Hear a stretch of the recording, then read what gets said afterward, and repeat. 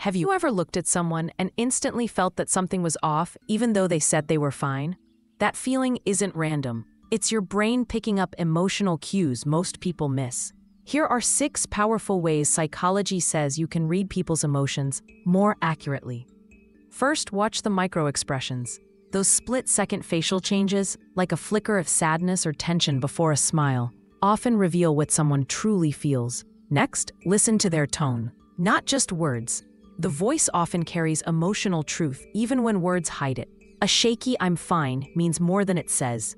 Then, observe the eyes. They show where a person's focus and emotion really are. If their eyes dull when talking about something, their heart probably isn't in it. Look for mismatched signals. When someone's words say one thing, but their body says another, believe the body. It rarely lies.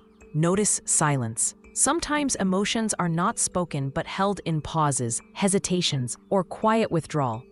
That silence speaks volumes. And finally, feel their energy.